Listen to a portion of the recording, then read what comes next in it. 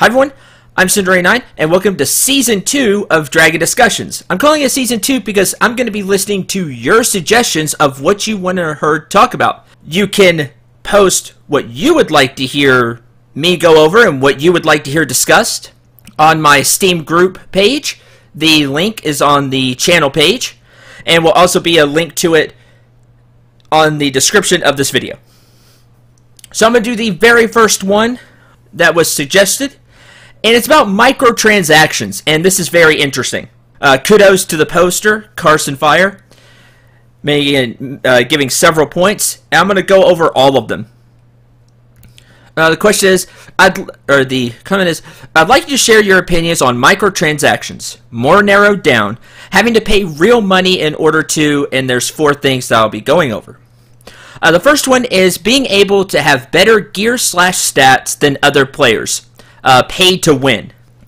This is overall, microtransactions is where the company is going, and I've seen it for a few years now, and it's something I would love to talk to executives about.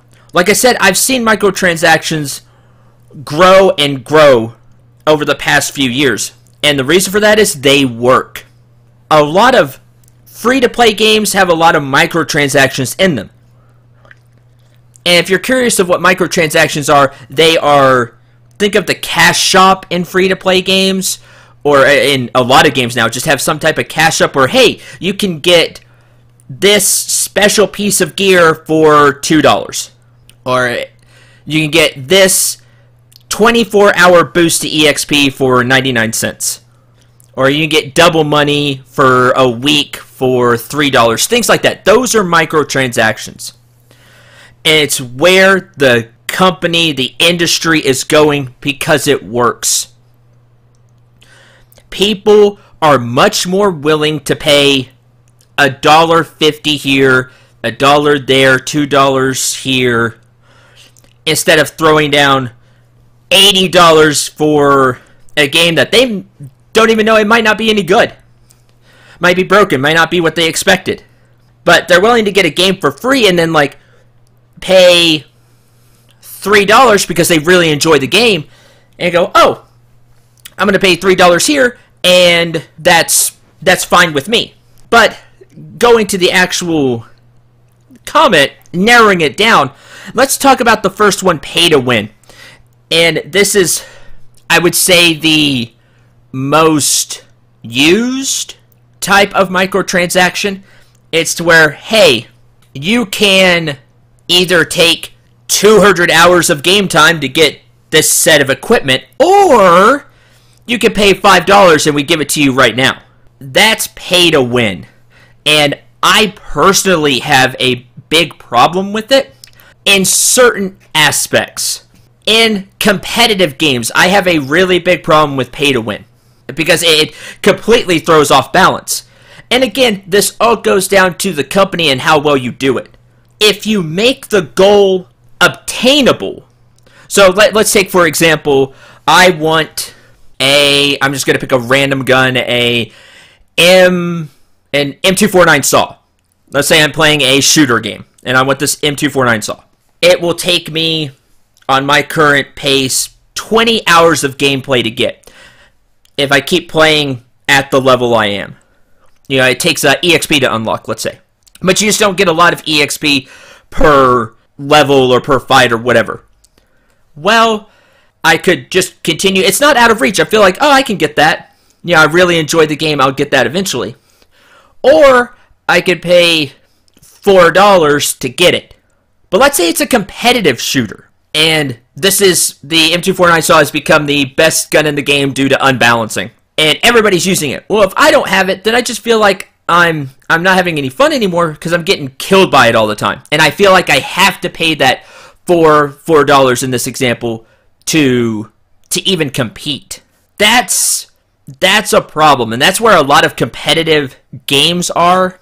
And you feel like you have to pay to get gear, to stay updated with gear, or you're just going to fall behind. That's kind of the in some ways, outdated notion of microtransactions. And a lot of companies have been going to other directions with it. But you see that a lot, to where you feel like you have to pay to even compete. And that's a big problem. I personally don't like it, but it's out there, and you just have to accept it. That's the way those industries are. That's how they make their money. It's like, oh, but people really like this game and want to compete. Now, I said that's part of it. The other part where I don't think pay to win, in quotes, pay to win, unquote, I'm going to take a game, Warframe, which is one of the biggest free-to-play games right now. It's absolutely huge. In a sense, it is pay to win, because it takes so much effort to unlock anything in that game. It's not impossible. I've done it several times myself. Is go out, grab the gear, you need a blueprint and certain pieces, get them, and then build it. It's free to play, but you really do feel like you have to spend some money to get somewhere quickly.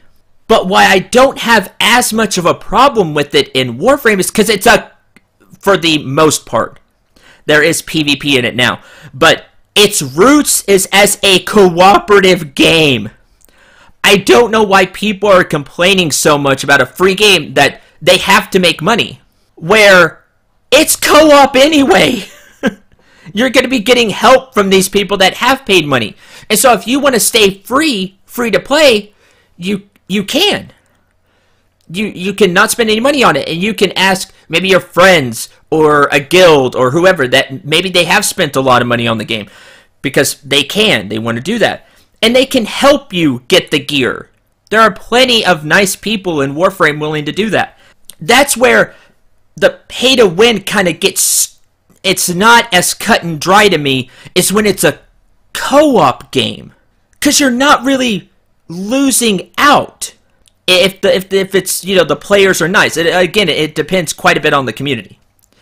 But that's why I think a pay to win. I really don't like it in competitive, because I don't play it after a little while, just because you feel like you have to spend money, and I'm not willing to dump that amount of money into a competitive game. With cooperative, it's not as cut and dry. The next comment is continuing to play the game without waiting. Like, for example, what the poster put, like Facebook games make you do that. I'm not on Facebook. I don't do Facebook. I know some people that are on Facebook a lot and play those type of games, so I understand what he means. And some phone games have gone to this. It's I'm okay with it, and this is the thing you have to remember about all of this. Oh, well, it's free. It should be completely free. Let's use some common sense, and that's something I love about you all as a community. You have common sense, as my YouTube community is. You all have common sense and smarts. It's still a business. It's still a company. There's costs to keep the game running, servers to make updates, to keep personnel, building costs wherever they are, expenses, bills, etc., etc., etc. It's free to play for us, but it wasn't free to make. Don't forget that. They got to make their money somewhere, and this is one of the ways to do it. I don't have a problem with this, because this is completely on you. If you enjoy the game that much, and again, it's all relative to the game. If you can't wait 1 hour to get another 15 minutes of gameplay, or however long you would play without waiting, if it's a good ratio of time, then I put that on the player, that you can't wait. And if you want to spend the money to continue to enjoy it, that's on you. I've played many energy-based games, and as long as the ratio is okay, it's like, yeah, I get 20 minutes of gameplay, and I'm really enjoying it. Now I've got to wait an hour, 2 hours to have my energy refill. That's fine. I can go do other stuff. I can go play another game. I can make a video for you all. I can edit. Whatever it is you do. I can talk to friends. I can play another energy-based game and kind of rotate. There's other things to do. This I don't really have a problem with. Again, as long as the energy ratio is good. Some games it's not. It's like, all right, I get 2 minutes of gameplay and now I have to wait 5 hours for my energy to refill. No, that's not good. There's a balance to this, and people are still trying to figure out the perfect balance for the microtransactions. You don't want it to be, as a company, let's look at it from the company. I can't make it too small, like 2 minutes and then 6 hours to wait. 2 minutes of gameplay, 6 hours for your energy refill. I can't do that because then people will become very frustrated and bored and not pay. On the other hand, if I make it too much the opposite direction, people won't pay at all. You got to find that happy medium to where if people enjoy your game, they might pay to keep playing. It's a tricky balance. But once a game finds that, then they can really give it. And there will always be people that can play for free, especially if the balance is good. Like, oh, I don't mind waiting the hour and a half for my energy to refill, or the 2 hours. That's fine. I can go do something else, like I said. But there are people that really enjoy the game. Oh, let's throw the $1.50 to refill my energy so I can keep playing. Like I said, I try to take a step back with these discussions and look at it from all angles. And just try to keep the company in mind. It's easy to say, free to play, I should be able to play as much as I want. It's easy to say that. But think if you were the company. You gotta make your money somehow. You gotta at least break even or the game's gonna go down. So as long as there's a good ratio of energy to time, or gameplay to energy refill time, I don't have a problem with it. In fact, it's probably the least amount of problem I have with the game as long as it's done right. Having to pay real money like that. The next one, having more chances to complete the level you're on. For example, Candy Crush, many other casual games on the free-to-play market. This is another huge thing, is the mobile market. Say Candy Crush, things like that. It's really exploded, and they are free to play. But then, if you get stuck on a level, well, you might need this boost, or do you want to pick up from where you left off? You know, you're already halfway through the level. Do you think you can make it through the other half of the level? Spend $1 and try. Again, this falls to me. It falls more on us as long as the game is balanced. Some of them aren't. You have to spend the money to get through the level. But that falls more under the pay to win. To get through it, you pretty much have to spend money. If the game is balanced well and not unfair, you might just be like, no, I'll start the level over and just give it another try later. Again, I think it falls more on us as players to be more conscious about microtransactions. It's so easy to spend $1 here, $1 there, and before we know it, we've spent tens, hundreds of dollars on a game. But if you want to do that, that's your prerogative. As a gaming community, we need to become smarter about transactions, microtransactions in particular, because there are so many of them out there. And like I said, this is where the industry has gone, is going, and will go for the foreseeable future. Because it works. People spend money in small doses like this. Even I do on occasion. I really enjoy a game. Yeah, I don't mind spending $2 for this special thing. And that's what they're banking on. If there are 100,000 people that end up liking the game and everybody spends $2, hey, that's $200,000. That's where microtransactions work.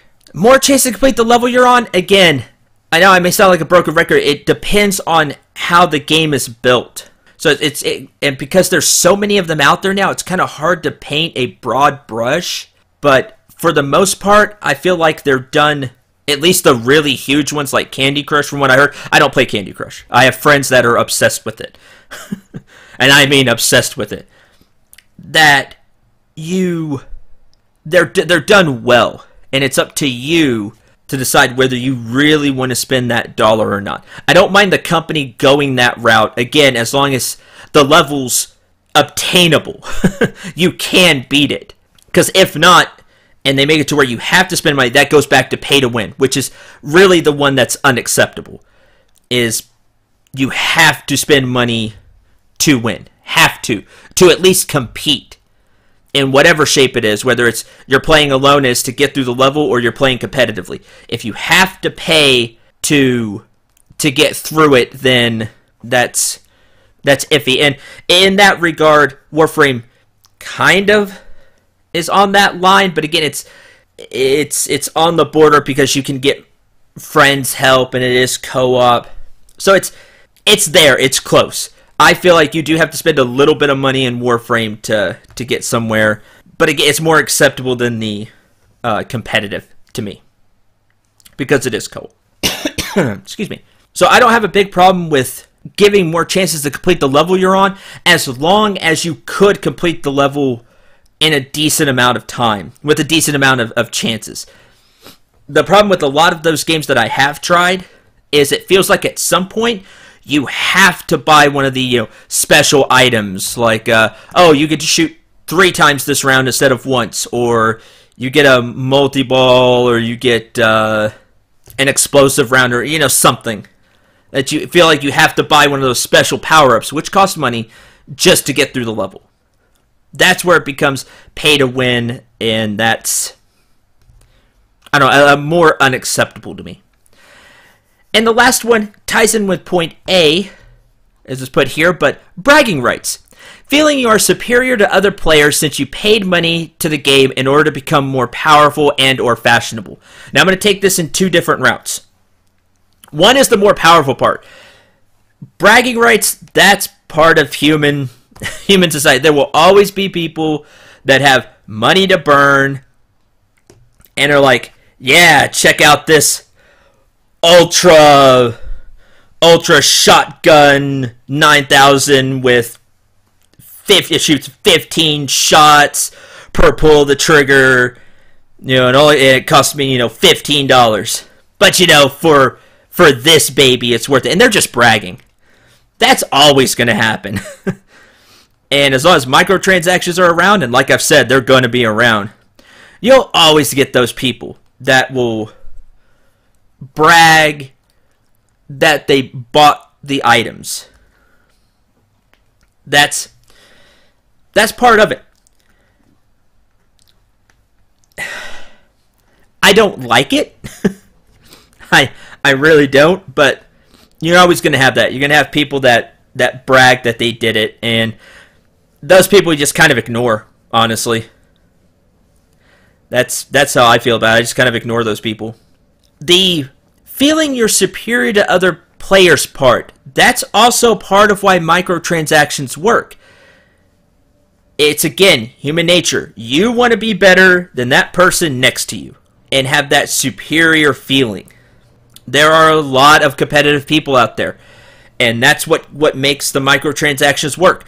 They will pay money to stay on top, and that's where microtransactions really work. It's because a lot of your player base is going to be free to play, but as long as you can get the money out of those super competitive people that will pay the money, that'll pay for all the free players.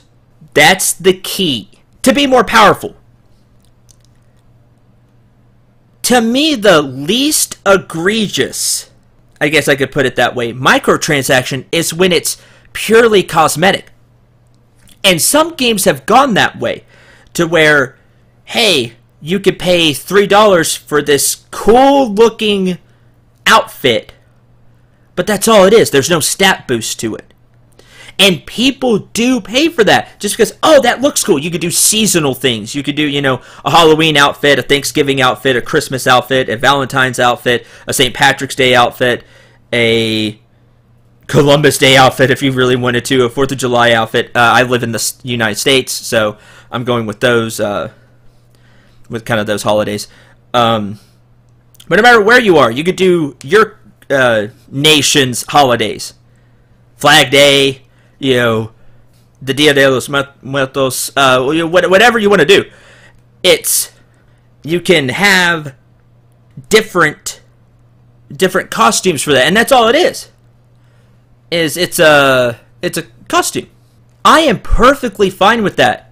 You may feel sad that you can't have that really cool looking costume because it costs money, but it's not like people are getting an advantage with it. And that's where really microtransactions player bases become split. It's because it goes down to the free players who are clawing and scratching and trying to get everything, and then the players that have paid and are running the highest end content or whatever because they paid money to the game. And there's a fissure there. There really is. The free players hate the paid players for usually screwing up the balance of a game, and the paid players hate the free players because they're not good enough to run whatever they're running. Because it just goes around and around in this vicious circle. Why can't we all just get along? That's how I feel about it. But the fashion-wise is what I have the least problem with. The company still gets their money. You're not falling behind as a player because it's just for looks. As a free player, and if you're a paid player, you got something really cool to show off. So you still get that bragging rights. You get to stroke your own ego. But the free players may feel sad, but they don't feel completely put off because they're like, yeah, but I could still beat you in a fight. So it's one of those things. To me, the fashionable get a different outfit or something just to look cooler. That's the lowest. It's the most kind microtransaction. It is kind of the best way I can put it. There you go. Those are the 4 points and kind of my opinions on those different types of microtransactions.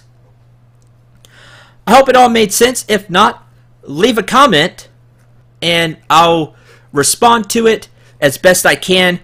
If any of my points were really unclear, sometimes I get off on tangents, and I apologize for that as I try to cover all angles of a side, or at least try to. I've done it all with microtransactions. I've been a completely free player. I've been a player that's paid a little bit of money for fashion or just to be a little more powerful. And I've spent, on one occasion, I've spent way more money than I care to admit on a game in the past. That's, several years ago. I spent quite a bit of money on a free-to-play game. And it's wasn't super pay to win, but it just to really help me through the game and get a lot of stuff.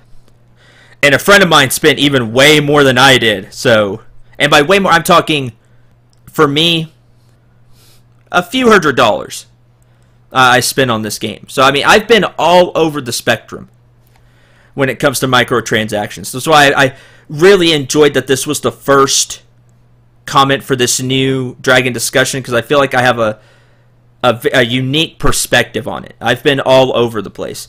As a matter of fact, full disclosure, because that's what I like to do on this channel, I'm playing a free-to-play game right now on my phone. I play Brave Frontier. I don't know if any of you play Brave Frontier. I've not spent a dime on the game, and I'm having a ton of fun. And I've played it for months, so it's not like I just started. Brave Frontier is a huge game. I know it makes its money. I know people spend a lot of money on the game. I haven't.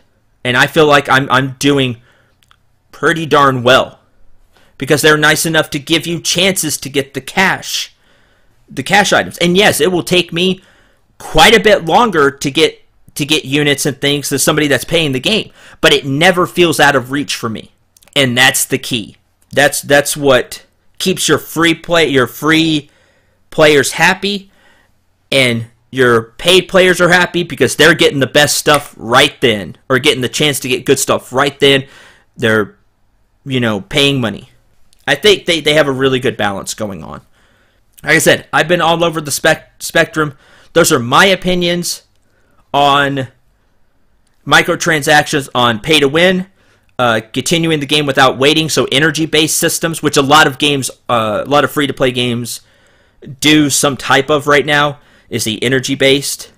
The getting extra lives, having more chances to beat the level you're on, and bragging rights to be either more powerful or fashionable. There's those. The best thing about Dragon Discussions is you get to leave your opinions in the comments below. So go ahead, tell me what you think. Do you agree, disagree, have some different opinions of your own? Let me know. That's what this is for. To have a intelligent, just a civil, nice forum to have healthy discussions like this. Whether it's a company, something going on in the industry, whatever, check out the Steam group and you can see what I'm talking about. Go to the discussions page. I have one up for LP suggestions.